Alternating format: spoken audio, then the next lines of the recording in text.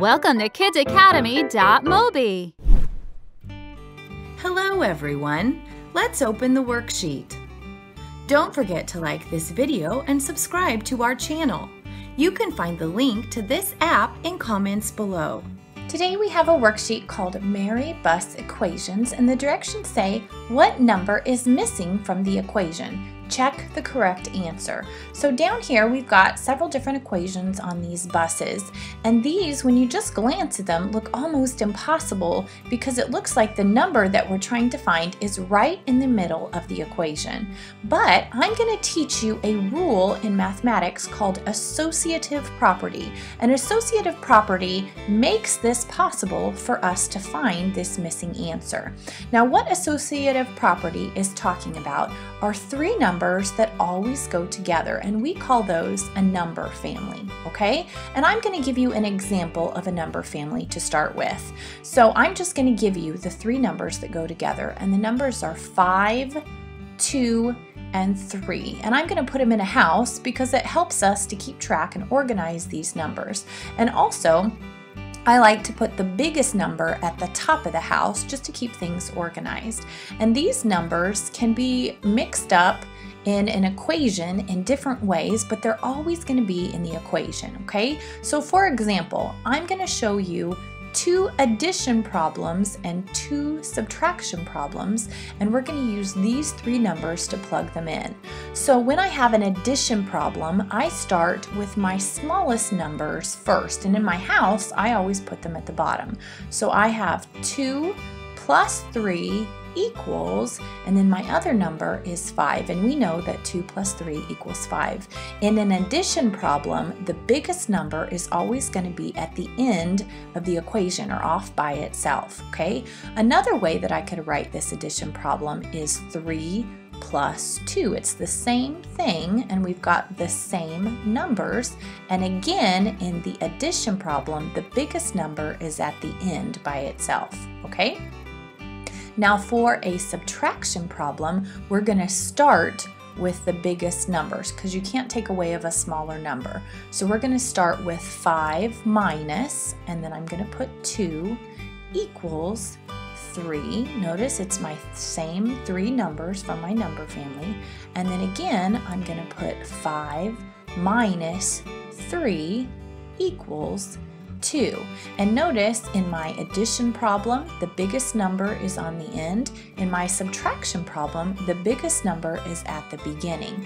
And I'm going to leave this up here while we do our first problem to kind of help guide us through this, okay? So I've got 2 numbers and I don't know the other number. So I'm going to start with my house right here, and I'm not sure where to put everything. I don't know what the biggest number is. And actually this is kind of confusing because here we've got the answer off to the side. So I'm actually going to write it a little bit different. I'm going to write the number minus 5 equals 14. I like to keep everything, all of the numbers that are by themselves off to the right. That just helps me to keep things organized. But this is the same equation right here. I haven't done anything different. So right now I've got question mark minus 5 equals 14. So remember, in my subtraction problem, the biggest number comes first. So right now I don't know what that biggest number is. So over here in my house, I'm going to put a question mark at the top of the house because that's where I keep my biggest number. But I do know the number 5 and I do know the number 14. Now, another way that we need to be able to find this is we need to take this question mark or the unknown number and we need to put it over to the right, off by itself to the right of the equation to solve the problem. So I'm going to put it by itself, but if the biggest number is off to the right, then I know it's going to be an addition problem. So what are the 2 numbers that I do know? Well, I know 5 and 14, so I'm going to add those together. 5 plus 14 equals what? I can solve this one because my unknown number is off to the right. So now let's figure out what that is. I've got 1, 2, 3, 4, 5 plus 15, and I'm going to make a column of 10s because I have 1 column of 10 and then 4 units of 1. 1, 2, 3, 4, and I'm going to add these up to find this answer. So I've got let's just count 10, 11, 12, 13, 14, 15, 16, 17, 18, 19. So my answer is 19. That's what I think the answer is. I'm going to box it so I don't forget it, but I want to make sure that that's correct, so I need to plug it in here. So 19 minus 5 equals 14. Now we need to check, like the directions say, check the correct answer and make sure it's correct. So I'm going to plug it back in. So we're going to do this. We're going to make 19 a column of 10, and then 9 units of 1. 1, 2, 3, 4, 5, 6, 7, 8, 9. And then I'm going to subtract 5. So 1, 2, 3, 4, 5, which leaves me with 1 unit of 10, and then 10, 11, 12, 13, 14, which gave me that answer. So that lets me know that 19 was the correct answer. 19 makes sense. So I'm going to come over here and I'm going to put a check next to 19.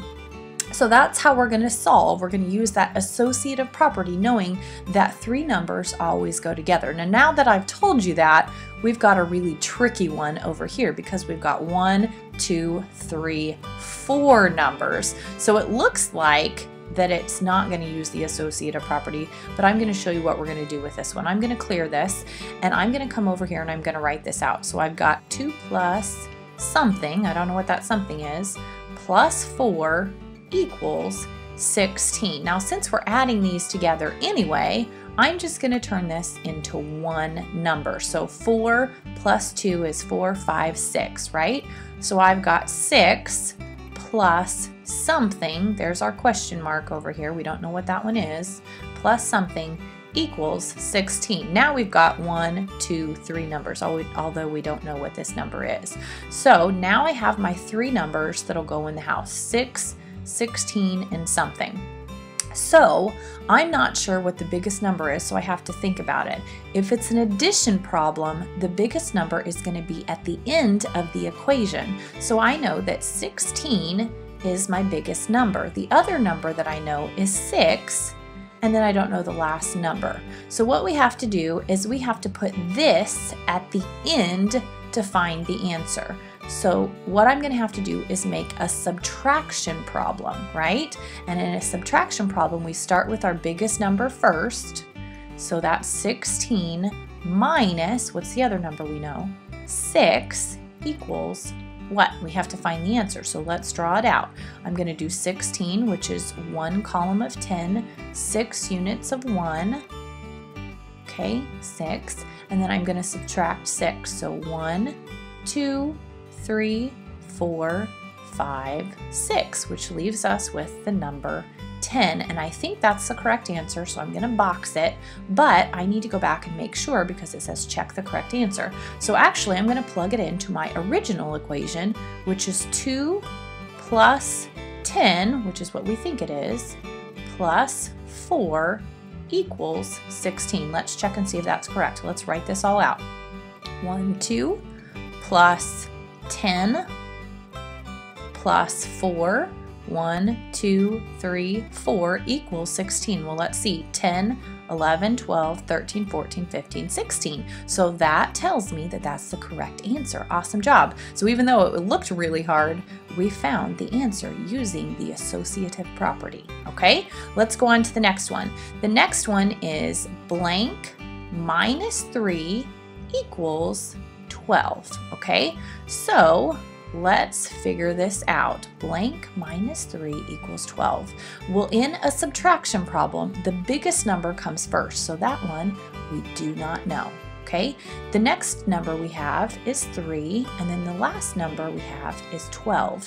So now we need to find this number. So what we're going to do is we're going to put this number on the end, and then that would mean that we would need to add these two numbers together. So 3 plus 12 equals what? That one we can solve. So let's go ahead and write that out.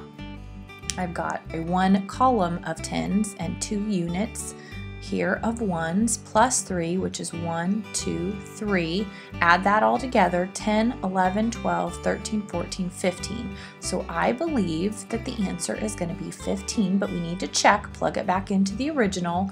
We've got 15 minus 3 equals 12. If it makes sense, then 15 is our correct answer. So let's figure this out. We've got one column of 10, 1, 2, 3, 4, 5 units of 1, minus 3, 1, 2, 3, which leaves us with 10, 11, 12. So that's correct. That's the number I came up with, so that I know that 15 is my correct answer here, okay? All right, let's go on down to our yellow bus. We've got 7 equals 9 minus something, okay? 7 equals 9 minus something. So, because this is confusing me, I always want that one number off to the right. I'm going to write it as 9 minus something equals 7. That's just something that helps me to keep it organized, okay? So I've got a subtraction problem. I've got my first number. I know that that first number is going to be the biggest number in a subtraction problem. So in my house, I'm going to put my number family, and my 9 is my biggest number, so he goes up on the top. The next number I don't know, and then I've got a 7, okay? Can I solve this? Well, I can't solve it like this. I have to change it so that this number, this unknown number over here, is over to the right, or the end of the equation. And I can't do an addition problem because that won't give me the answer. I'm actually just going to switch this number and this number. So I'm actually going to do 9 minus 7 equals, and then my number, and that way I will find the answer. So let's write this out. 1, 2, 3, 4, 5, 6, 7, 8, 9, okay, 9 minus 7, so subtract 7, 1, 2, 3, 4, 5, 6, 7 gives me the answer 2. So I think that's the number that goes in my number family here, but I want to check and make sure. So let's go back to our original problem. We've got 9 minus 2 equals 7. Let's make sure. Let's write it out. 1, 2, 3, 4, 5, 6, 7, 8, 9 minus 2. 1, 2 should equal 7. 1, 2, 3, 4, 5, 6, 7. It does, so that tells me that 2 is my answer. So I'm going to put a check next to 2 here. We're almost done. You're doing a great job using the associative property, okay? Now we've got another tricky one because it looks like we have 4 numbers here, but don't get confused because these 2 numbers can actually become one number. So what I'm going to do is I'm going to write out my problem. So I've got 5 equals something, an unknown number, plus 3 plus 1. Okay, so again, I want to put my 5, or that lone number, off to the right. So I'm going to rewrite it. Something plus 3 plus 1 equals 5.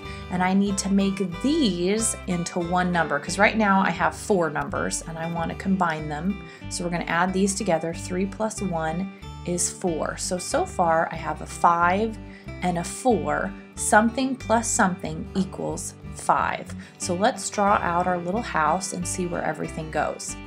So I've got 5 and 4. Now let's think, it's an addition problem, and so that means my 5, or my biggest number, will be on the end. Okay, so that goes up at top, and I've got 4. Now I need to figure out what my other number is going to be here. So I'm going to take something plus 4 equals 5. Well, I need that something off by itself. So that means that I need to do a subtraction problem starting with 5, which is my biggest number. So 5 minus 4 equals what? Well, you might already know the answer to this, but let's draw it out just in case. 1, 2, 3, 4, 5 minus 4. 1, 2, 3, 4 leaves me with just 1. So I think this is my answer, but I'm going to check it and I'm going to plug it into my original problem. So we'll say 1 plus 3 plus 1 equals equals 5. And if this is correct or makes sense, then I will know that 1 is the correct answer. So 1, 2, 3, 4, 5 equals 5, right? So that is the correct answer. So I'm going to come over here and I'm going to put a check next to the number 1. Great job. That was a lot of work to go through this, but you did an awesome job today. Bye.